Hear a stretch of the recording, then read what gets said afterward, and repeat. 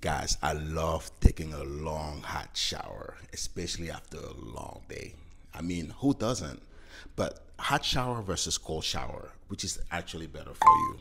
Hot showers relax your muscles, they help you fall asleep, and yeah, they feel amazing after a long day. But too hot, they can dry out your skin and even lower your blood pressure enough to make you dizzy and even make you faint. This is because the heat causes blood vessels to expand, causing blood to rush into the legs, which lowers blood pressure and reduces blood flow to the brain, and then boom, you out. Dehydration and standing up for too long can make this worse. Cold showers wake you up instantly. They boost your circulations, and some studies actually suggest that they can help your immune system and mood.